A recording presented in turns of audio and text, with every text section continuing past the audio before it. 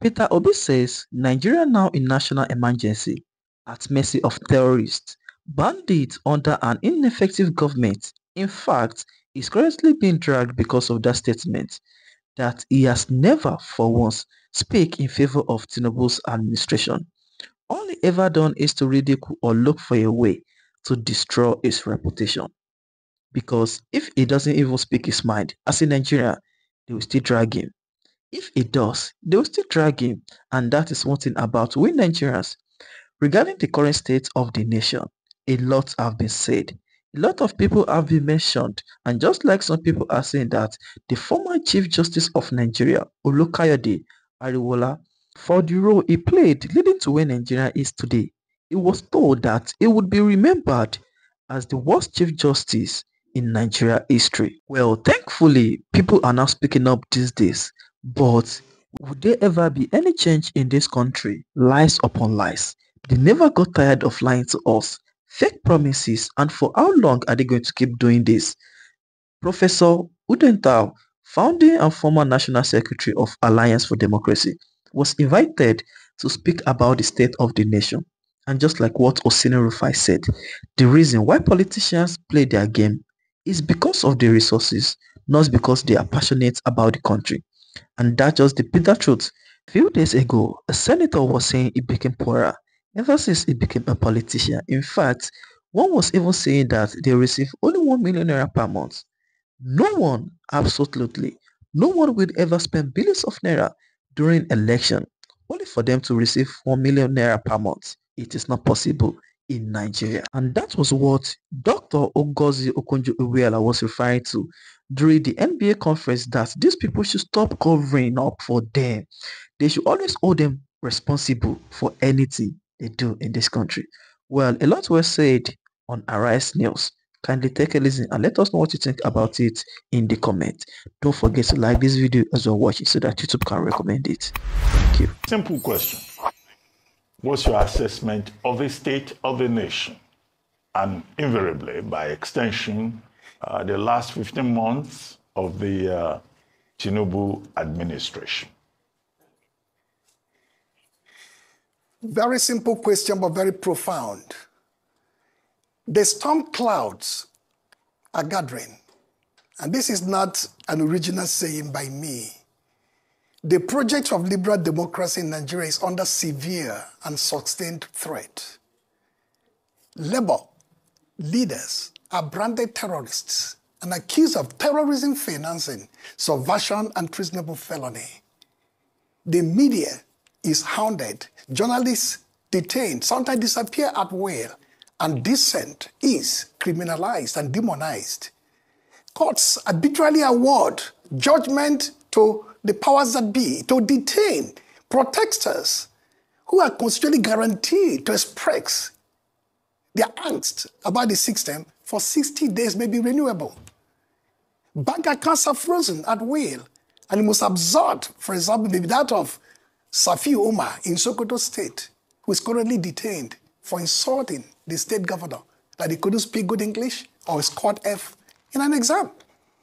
This is under the context of pervasive and even exploding hunger, poverty, and discontent. The state of the nation, therefore, is awful. The country today is witnessing an existential crisis of very huge magnitude. The danger for citizens is that we construe democracy to be an event. The military left in 1999. We've now established liberal democracy as a mode of governance. No, democracy is a conversation and a dialogue, and it must be deepened over time. Yes, there are issues with liberal democracy and its normative claims, but still the forms of that democracy, multi-party democracy, constitutional governance, free press, civil liberties, are formal elements we must guard and protect. But in the past 15 months, we have seen a steady erosion of these democratic values, and it is important that citizens speak out. In my own case, there are two extra claims. As one of those who put together the infrastructure of the democratic governance, this Fourth Republic, from the front row, who with blood and sweat and tears and multiple detentions, delicately crafted this construction that has some congenital abnormalities, including the weak constitutional framework. And secondly, for those of us who pride ourselves as public intellectuals, in the mode of Antonio Gramsci and his construct of organic intellectual that must dismantle hegemonies, or it was Said in Orientalism, pushing back on imperialism, or Uncle Bola in Nigeria, in his column, Uncle Bola's column, or Chida Muta. These are beings who must step out to confront the powers that be, because government cannot constrain itself.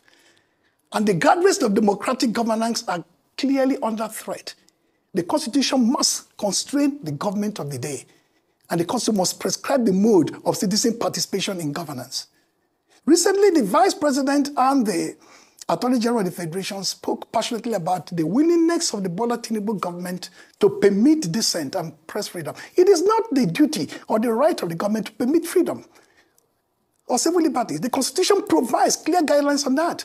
And citizens must push back legitimately, lawfully, and peacefully when those freedoms are breached. So in summation, Dr. Ruben, the state of the nation is what I can describe. A moment of transition, but a transition without a clear direction to human possibilities and without a clear direction to the transformative ideas of the founding fathers and mothers of this country 60-odd years ago.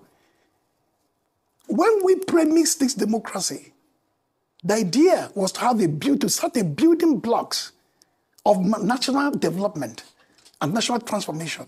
But what we're witnessing is almost like state capture. You capture the state, if you look at how democracies die, you capture the state and you transform the state from its liberal moorings into an illiberal authoritarian order. That seems to be what we're witnessing. Finally, democracies no longer die because guns are fired or bullets are released. Occasionally in West Africa you see that, but predominantly democracies die because those who take power using the laws and processes of democratic governance weaken those laws, weaken those institutions, abrogate them, and subvert them.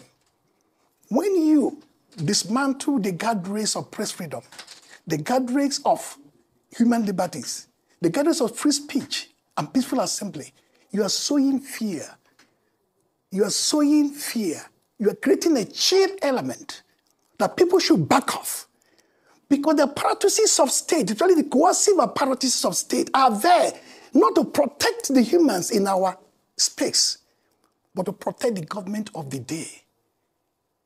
National security is not state security. It is building human infrastructure in education, in health, in housing, in affordable, sustainable living, standard for people. It is not persistent fuel scarcity. It is not unending poverty and hunger. The moment these situations persist, no amount of pressure on the people, no amount of diminishing civic spaces, no amount of disempowering voices will ever stop the people from rising. All right. All right, Professor Odenta, thank you. Now, you wrote a lengthy article about 2 weeks ago, and in there you highlighted in your assessment of the state of the nation 3 things. Number 1, you talked about economic difficulties, widespread hunger, and high levels of poverty. Now, this is despite the interventions of this administration.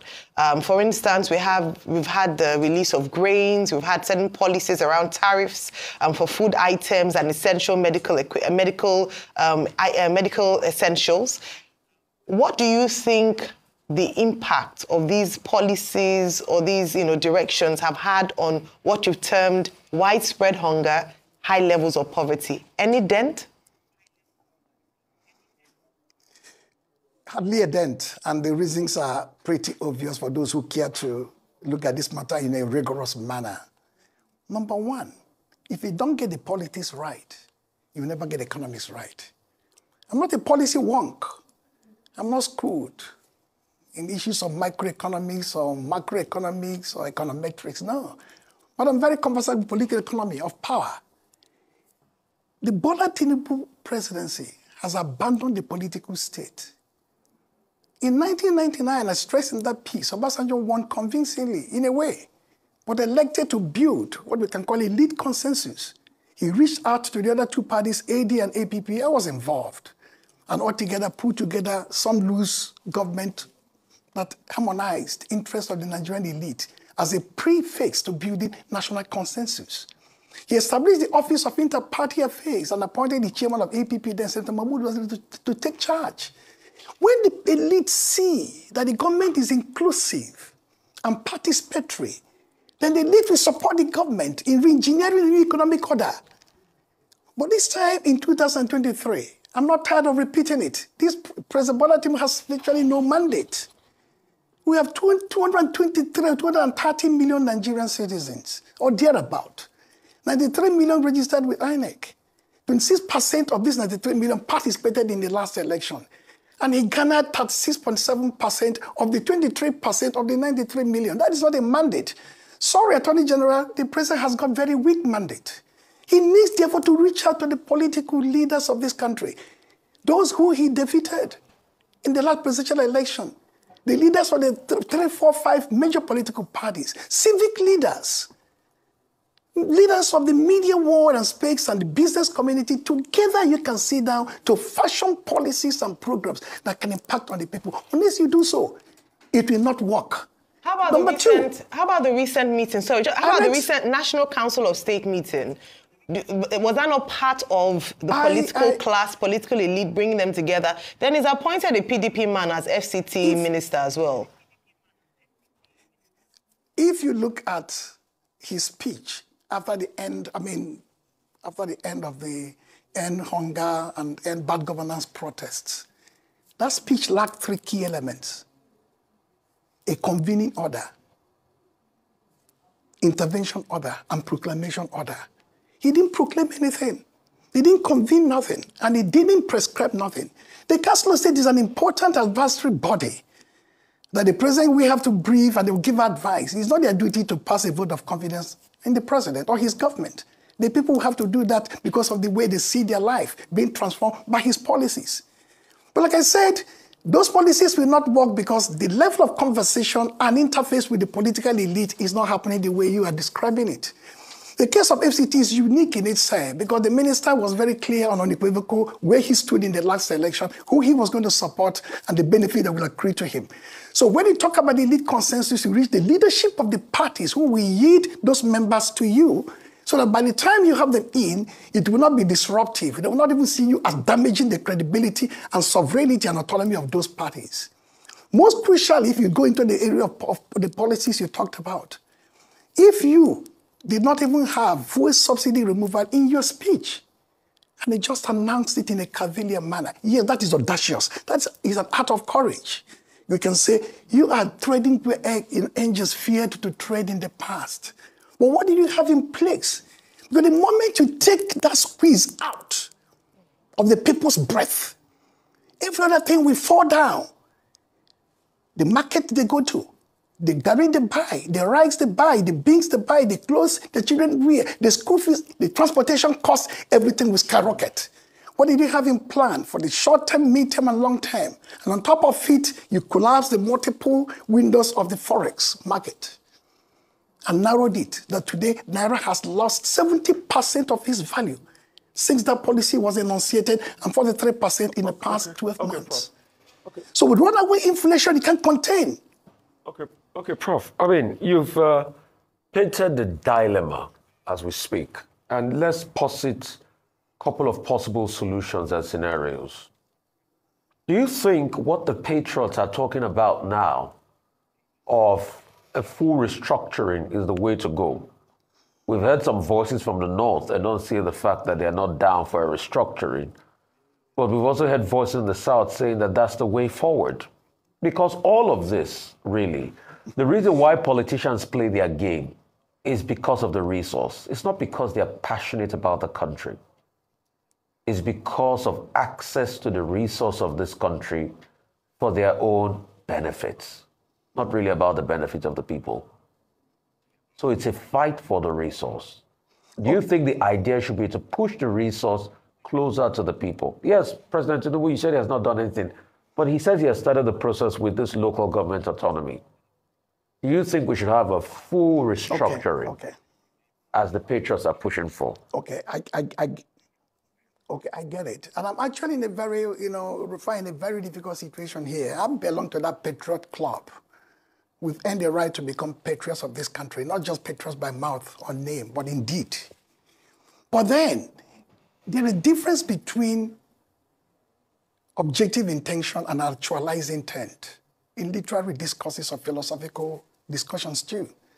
What you intend and what you expect may not be the outcome you get ultimately.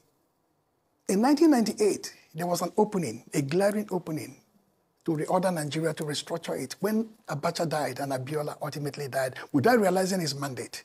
If he had realized his mandate, there would have been a closure, because that new constitution would have been proclaimed with him as a president to form a cabinet and then government at the subnational levels. But he died, and Absalom Abubakar took over on behalf of the military. And there was a constitutional document that was being paraded. I was Secretary of Alliance for Democracy and ultimately Secretary of the Joint Committee of the two parties, AD and APP. We saw that document.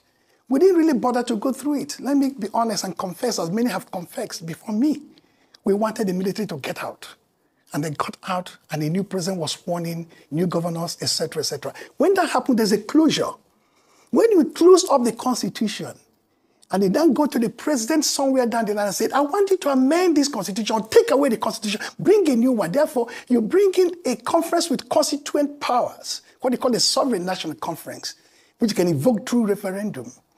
The president is incapable of doing it. Obasanjo couldn't do it in 2005 and 6. Jonathan couldn't achieve it in 2014. This president will not even achieve it. Because it's plain sight of what the Patriots, our group, is asking. But it's my personal opinion, not the group opinion of the group. Is to restructure the country on the basis of a new constitutional order. To get that constitutional order implemented, you must dismantle the existing constitution, and to dismantle it, you must dismantle the parliament. The parliament must commit class suicide for you to have a new constitution, because you must insert in this existing constitution, 1999 has amended a proviso that will take away the powers of the parliament to amend the constitution. You must insert a referendum which cannot be controlled by the parliament. I'm not going to prescribe in public whether the parliament will do it.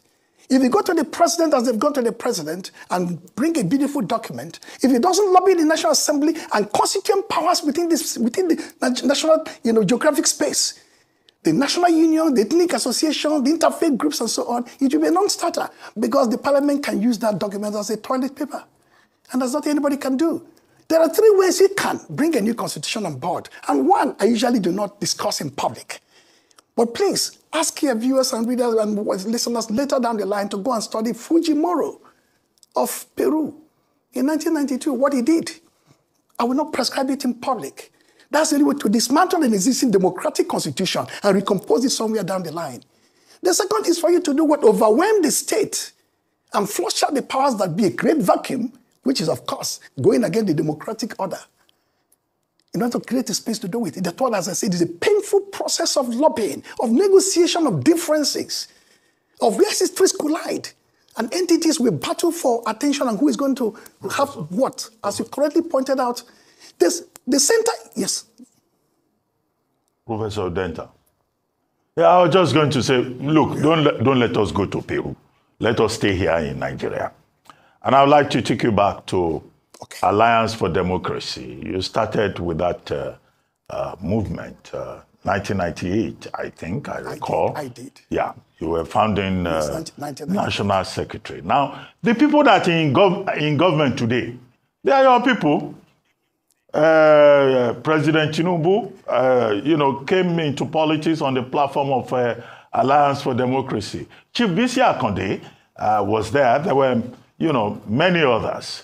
Do you think that the ideology of progressive politics, I think that's the phrase that was used, do you think it has been betrayed? Are you disappointed with President Tinubu? Now, Dr. Ruben, you and I read literature extensively, and you study Animal Farm, the revolution, and the revolution betrayed. AD was like a revolutionary eruption of a type, a party of a new type in Nigeria, and other point in our history. It was ultimately betrayed. Today, that betrayal is in full flight. AD is not APC. APC is a contraption, a loose contraption of inchoate ideas and interests that simply came together for the moment of power. AD was something delicate put together with civil society intent, that passion to transform Nigeria. They're not the same. And individuals in them have transformed. So Bola Tinubu, our governor in 1999 is not Bola Tinubu as a president in 2023. He's passed through phases, the transformation from AD to AC to ACN to APC with the contamination that occurs in that regard. Not only the contamination of the body of politics and body of interest, but the contamination of the human. Because if you become increasingly more powerful down the line, let me give you an example. Arap Moi was chosen by Jomo Kenyatta as a president. Arap Moi ran in quote a democratic government, but he handed Ngugi wa Thiong'o to exile, so he banished many people. Even Paul Biya is democratic in a way. So civilian dictatorship is not something new. AD wasn't in that mood. APC is in that mood. So maybe the agencies you are describing, Bola Tinubu, Bisi Akonde, and the rest of them may have been contaminated by the agency they elected to use for power. AD was a different agency. This is a new kind of agency. Remember who was there in 2015? That's Mohamed Buhari. For 8 years, he holed up in the villa. We saw some pictures of picking his teeth, as if he didn't care. And then the leader of the party then was the same Bola Tinubu, our current president. He said virtually nothing. So when we hear that the economy is bad, the economy is in the dire strait, that dire strait did not start today or 15 months ago. The acceleration and intensification and heightening of natural contradiction occurred under the watch of Mohamed Buhari, with Bola Tinubu as the leader of the party then. That means it is no longer that project of redemption that AD cast in 1998 that is still playing today. It is now a new kind of politics of power and politics of dominance and politics of hegemony. That brings us again to the question that citizens, those of us who were part of that old AD, who were part of that class that worked for democracy to triumph in Nigeria, will not keep still. Rather, we're going to quietly begin the process of intergenerational mobilization. I want to put it out there in public. Intergenerational mobilization, identifying across the spaces of Nigeria proud patriots and democrats who still care for this country, who are watching the project of liberal democracy with all its sham, normative claims, being toppled overnight before our eyes, where the media is frightened to talk, where Labour leaders are being hounded as terrorists, where the economy itself has tanked dangerously and no effort is being made to reach out to broad the spectrum of the public for consensus building. Because if you don't reach out to the people who you don't even like, if you don't engage the political class in difficult questions of governance, it's unfortunate. They will run down the clock.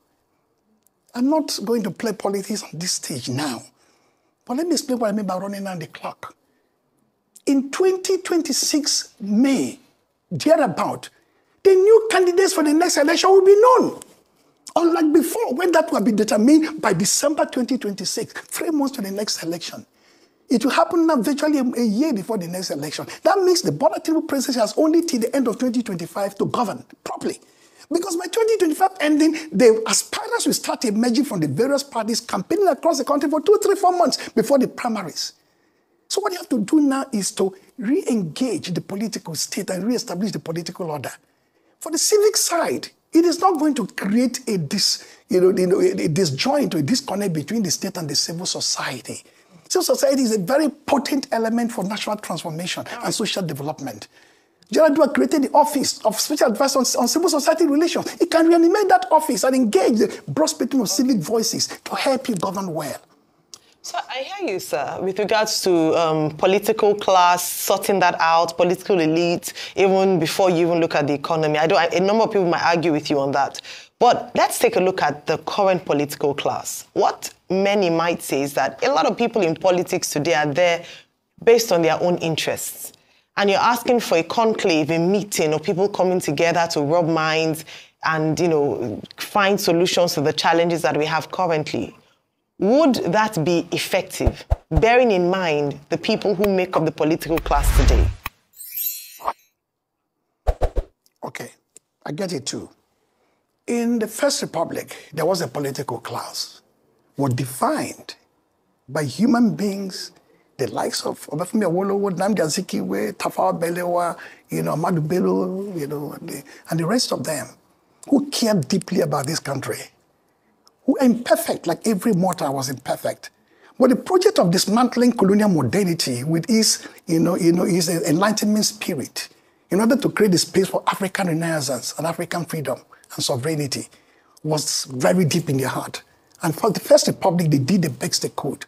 Don't forget that First Republic was toppled by the military because it was imperfect, grossly institutionally and structurally imperfect. But today we hanker for it, which means in spite of the failure of that First Republic, it is far better than what we have today. Second Republic, the same. These guys, both men and women, were Nigerians. They're not foreigners. The current political players are still Nigerians. But the way and manner the politics is played is dependent on the engine of playing that politics. That engine is what empowers the agency, the human agency, to behave the way they behave. The Constitution is very important. I agree. His amendment, before you talked about reducing the potency of the presidency in that restructuring, in the movement. That means if you make the center relatively unattractive and make the subnational units very attractive, then it means that people will be less inclined to become president, who controls, in real sense, over 70% of national resources, not the 55% you find revenue mobilization ascribed to it. Control 99% of the coercive arm of the state in terms of the trajectory of violence. The military, the police, the defense, everything, the DSS and NIA, etc., the paramilitary units. So people must kill and die at the level of contestation for power at the presidency. Okay. That is what has now corrupted the political class. Okay, Prof, but I disagree with you. And I'll tell you how. We have seen the nefarious activities of the states. We're just seated here talking about state governors building airports they do not need. We have also seen the case of the resource control that a lot of people fought for in the late 90s to the early 2000s. When it was finally given, it wasn't a veritable tool for development of the Niger Delta. The advocacy for NDDC after OMPADEC has not become a veritable tool for development of the Niger Delta. Is it these same scoundrels that only think about themselves and how to fleece the resource of the state you are going to devolve more power and resource to so that they continue the balkanization of the economic prospects of the country? Okay, it makes a lot of sense what you're saying at the level of rhetoric.